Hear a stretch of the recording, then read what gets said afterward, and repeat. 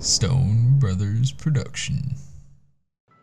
Hello, welcome back. This will be the final California serial killers I will be talking about. This video will be about 5 prolific serial killers, so I hope you enjoy the video, and let's begin. Number 5. William Lester Suff, aka the Riverside Prostitute Killer. Nothing much is disclosed on his early life, but he was convicted on an early crime of beating his 2-month-old daughter to death in 1974. His wife was convicted on the crime as well, but the Texas Court of Criminal Appeals later reversed his wife's conviction, not finding enough evidence to convict her. William Suff was sentenced to 70 years in Texas State Prison, but only served 10 years before his release in 1984 on parole. 2 years after his release, Suff began his prolific killings in 1986, and he chose easy targets being drug-using prostitutes in Riverside County. His method was rape, torture, stabbing, strangling, and sometimes even mutilating his victims' bodies. Suff also dressed some of his victims in his clothes before dumping their bodies. People describe him as a mild-mannered loner, and he worked as a stock clerk who allegedly gave supplies to the task force investigating in his killing spree. He liked to impersonate as a police officer and cooked chili at office picnics. It was alleged that he used a breast from one of his victims in his chili. His first victim was found by a local man in October 30th, 1986, and he noticed a young female wedged in a drainage ditch while he was scavenging for aluminum cans. The woman was lying on her back, clothes were ripped to shreds, and she was covered in blood, and her genitalia was mutilated. She was later identified as 23-year-old Michelle Gutierrez. An autopsy revealed she was stabbed multiple times to her face, chest, and buttocks. Ligature marks were found around her neck, and it was suggested that she had been strangled as the gruesome mutilations took place. On December 11th, investigators arrived to the scene of another apparent homicide. The victim was identified as 24-year-old Charlotte Jean Palmer, was discovered near Highway 74 in Romoland. Her body was found 25 miles away from Gutierrez's murder site, and it wasn't apparent at the time that the two deaths were related. Palmer's body was so badly decomposed the county coroner wasn't able to determine the cause of death. Over the next few months going into 1987, he continued to dump near the same site. The task force trying to find the serial killer said that over the 2 years after those victims, the killer either stopped killing or found another dumping site. 2 years later, they think the same killer started striking again by 1989, almost 2 years later since his last murder. On January 27, 1989, 37-year-old Linda Mae Ruiz, a known prostitute, was discovered on a beach of Lake Elsinore. The victim's head was buried in the sand, and the autopsy revealed a large quantity of alcohol in her blood. Sand was also found in the victim's throat, and the cause of death was listed as acute asphyxiation. The body count continued to rise until the early 1990s. His most prolific murder was the death of Cheryl Coker, age 33, a prostitute and drug user, was found on November 6, 1990, by a man working at an industrial plant in northeast Riverside, not far from his previous victim. Her body suffered severe mutilation, and most shocking of all, the killer removed her right breast and placed it next to her. After the death of Coker, the Riverside Task Force had spent over $100,000, and they still were no closer to catching the killer. His death toll continued to rise in 1990 and 1991, up to 19 victims by that time, and his streak of killing came to a stop when he was stopped on the night of January 9th of 1982. Officer Frank Otra was patrolling University Avenue, an area known for prostitution and drugs, when he found a suspicious vehicle matching the description that he used was making an illegal U-turn. The officer quickly flashed his lights and sirens and called for backup as the 1989 Mitsubishi pulled over to the side. The driver, by the name of William Suff, appeared to be polite, but was transported to the police station after finding his vehicle registration was expired. He was interrogated for hours about the involvement in the prostitute murders, and he kept denying involvements in the murders. Police collected blood and hair samples from the suspect and arrested him for suspicion of multiple murders. Detectives had enough evidence to connect Suff to the murders of 13 of the prostitutes. On August 17, 1995, Suff was given the death sentence. As William Suff resides on death row in San Quentin Prison, where he awaits execution, he continues to maintain his innocence and claims police used him as a scapegoat. Authorities believed he is responsible for up to 22 murders. Number 4. Joseph Briggen. Briggen was born around 1850. He was a product of farming stock, and he followed in his family's tradition. He had a hard life working to earn a living from his private remote Sierra Morena ranch in Northern California. Briggen had not the greatest looking crops, which he showed very little effort put into his crops, except for his prized Berkshire hogs. He won many awards from his hogs at Sacramento State Fair multiple times. The pork from the hogs sold for top dollars at the fair as well, but many breeders pestered him for his secret for these prized hogs. Briggen didn't give up many of his secrets because the secrets were dark and disturbing, but he did say they received the best care and the hogs had absolutely the best quality feed. He made frequent trips to San Francisco, where he would find homeless men to come work for him on the ranch. These new employees would only work for a few weeks before complaining about working and earning more than just a place to live. Briggen would disagree and not stand for their complaints, and these employees would mysteriously disappear. What I mean by disappear is killing and chopping up the complaining workers and feeding them to his winning hogs, which was his dark secret recipe. In early 1902, his secret soon was found after hiring a young man named Stephen Corrad, the latest in a series of expendable victims. But Briggen's carelessness was showing with this worker. Corrad was checking out his room that night after being hired, but before he was about to lay down to sleep, he found 2 severed fingers on the floor next to his bed. The young man managed to slip away from his room and run away from the ranch to notify police. The next day, authorities went to his ranch and discovered a skull and various other human remains in the pig's feed. Briggen's time was up after that, and over the next few days, authorities discovered an estimate number of a dozen victim body parts at the ranch. Briggen was found guilty the same year in 1902 and was sentenced to life in prison. Briggen didn't live long in prison though, and died the next year in 1903, but I am unsure of his cause of death because there is no information disclosed about his death. Number 3. Juan Viejo Corona, aka the Machete Murderer. Corona was born in Otlán, in the state of Jalisco, Mexico in 1934. There's not much known about his early life, except Corona he strived to follow his brother's footsteps when he left his brother Corona and moved to California. Corona followed the footsteps of his other brothers and came in illegally instead, after hearing the money he can make in California at the age of 16. He picked carrots and melons in the Imperial Valley for 3 months before following the crops north to Sacramento Valley. Corona moved back to Yuba in May of 1953 at the suggestion of his older brother, and he found work on a local ranch.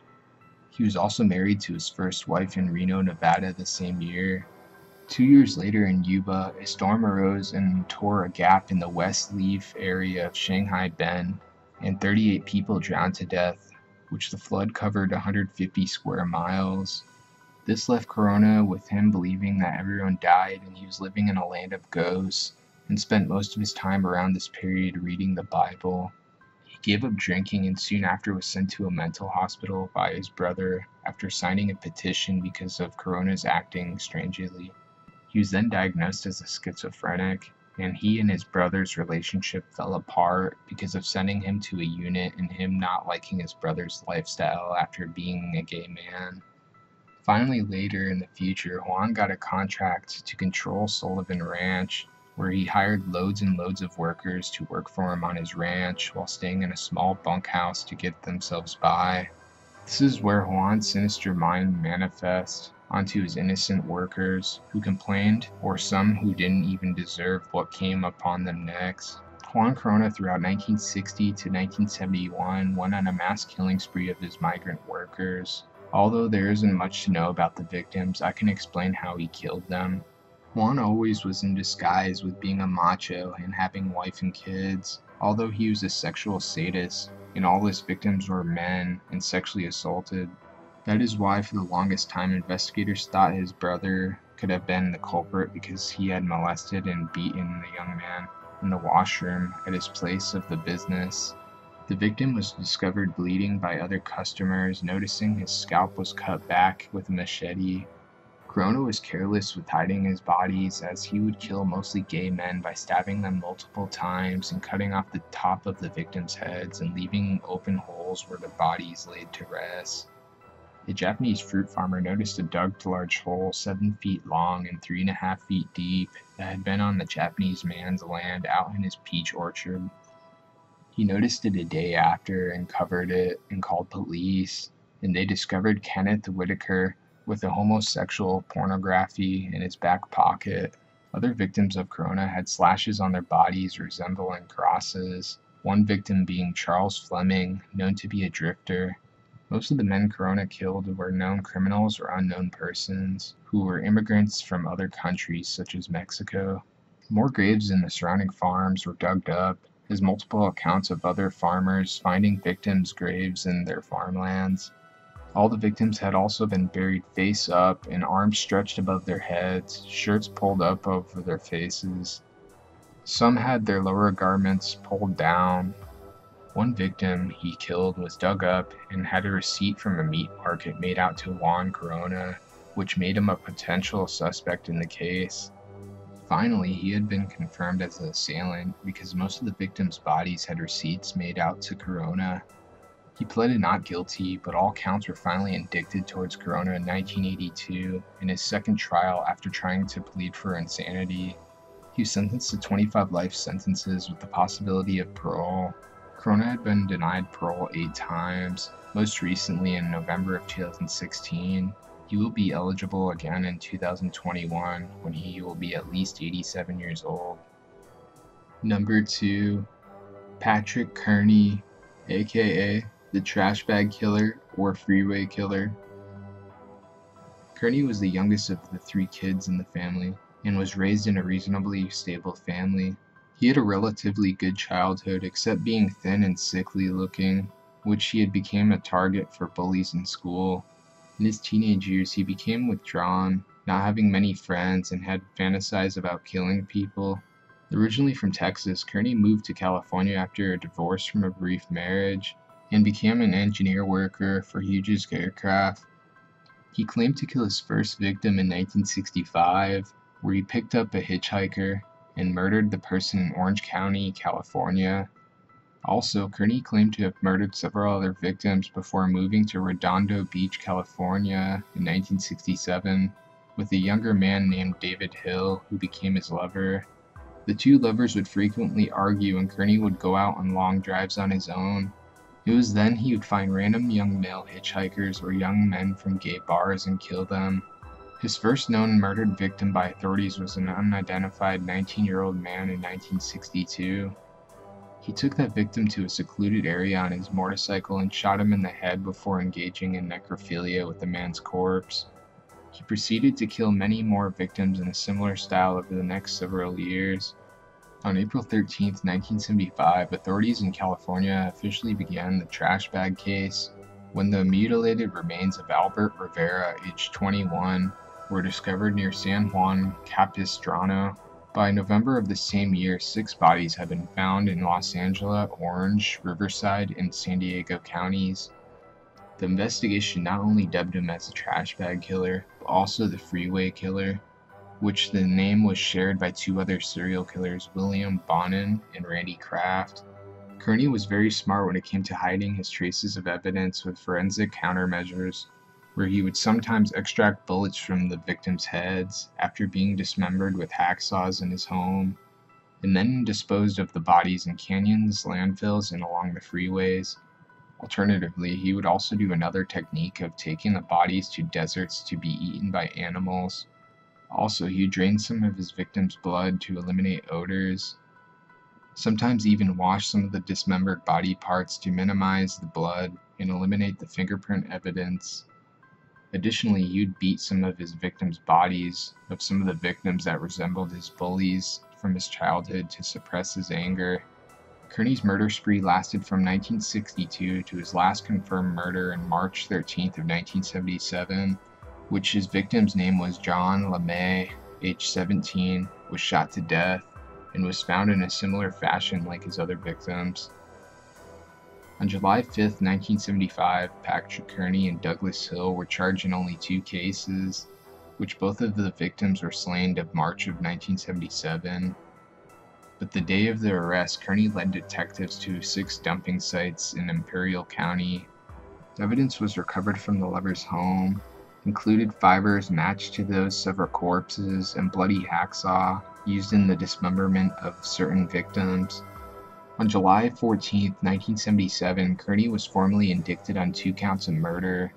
His lover was released the same day, with his charges being dismissed as Kearney shouldered the full responsibility in the slayings, telling the authorities that he killed because they excited him and gave him a feeling of dominance. By July 15th, Kearney signed a confession to admitting to 28 murders, with 12 of the cases confirmed by police. On December 21, 1977, he pleaded guilty to 3 counts of first-degree murder and received a sentence of life imprisonment. Prosecutors charged Kearney again the next year, in February of 1978, for an additional 18 counts of murder, 9 of those charges in Kearney's confession bringing his total to 12. The others included 2 children aged 5 and 8, along with 4 victims whose bodies were never recovered.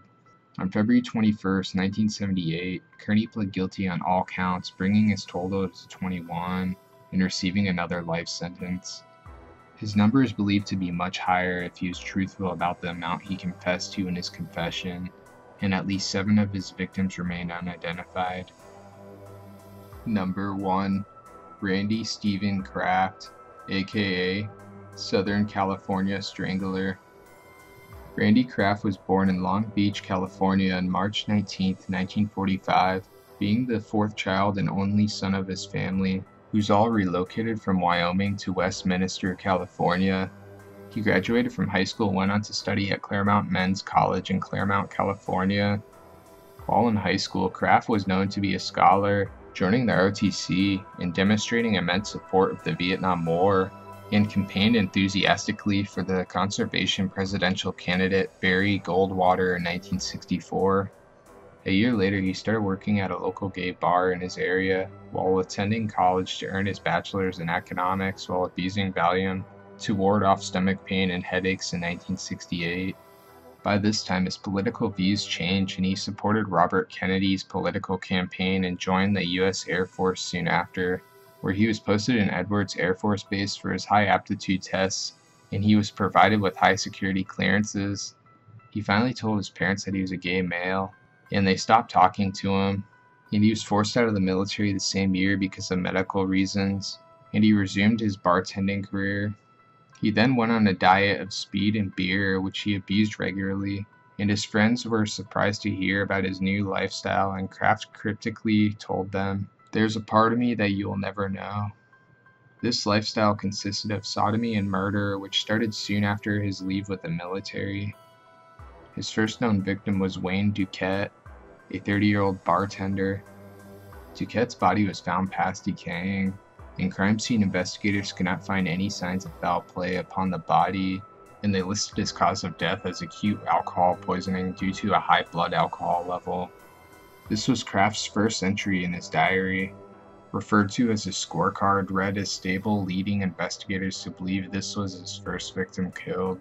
Nearly 16 months passed before his second confirmed victim, Daniel Moore, in Southern California by the 405 freeway around Christmas time in 1972. He was 20 years old and was last seen alive in his Camp Pendleton barracks on Christmas Eve. He was found at 1:45 a.m. dumped from a moving car. He had been strangled and bludgeoned with bite marks on his genitalia, with one of his socks jammed up his rectum.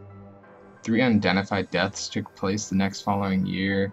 One found with a sock jammed up his anus like Daniel Moore. Another was fully dressed except for shoes and socks, but he did have bloody slacks with his genitalia missing and a rope scars on his arms. The last John Doe was found without a right leg and both arms cut, scattered across San Pedro, and the remains were refrigerated before being dumped. All other victims that were in Randy's victim count had hands cut off, pencil objects stabbed into their urethra, Valium overdoses, tree limb 4 feet long and 3 inches in diameter protruding from their rectums, and a lot more victims dying from the same sodomy acts that Kraft committed in previous murders. Investigators and task forces also gotten his murders mixed with the trash bag murders that were committed by Patrick Kearney. Police caught onto Kraft after questioning about Crowell's abduction and murder on May 19, 1975, but he had his roommate as an alibi, stating he was driving with a younger man to El Toro off-ramp where his car got stuck. When he went to get help, he said when upon returning, Crotwell disappeared, and coroner's conclusion was that he died of accidental drowning. Kraft hasn't killed for 16 months after, although Kearney, the trash bag killer, was caught and they noticed Kearney never tortured any of his victims. This led investigators to believe a separate killer was still at large. Kraft continued his killings of over 5 to 6 more males and was finally caught after driving sporadically on Interstate 5, and upon arrest for intoxication, they searched his car and found a victim named Terry Gambrell, who also suffered the same fates as the rest. They also found other human blood on the upholstery of Kraft's back seat, along with over 50 pictures of young men in pornographic poses, and finally a binder that had a handwritten list of coded notations, where they found over 45 bodies of 64 that was listed in Kraft's journal. Kraft was one of the more prolific killers of his time and was sentenced to death, but still is alive on death row as the case is still being analyzed because of inconsistencies, believing he had other help of roommates and from other accomplices. I hope you enjoyed the video. The next state in the serial killer list will be Colorado. That video should be up by next week or the following week after, but I will send an update at my social media. Also, I am shooting for this weekend or early next weekend for uploading the next modeling and op video part 6, so stay tuned for that, and I hope you all have a great rest of your day.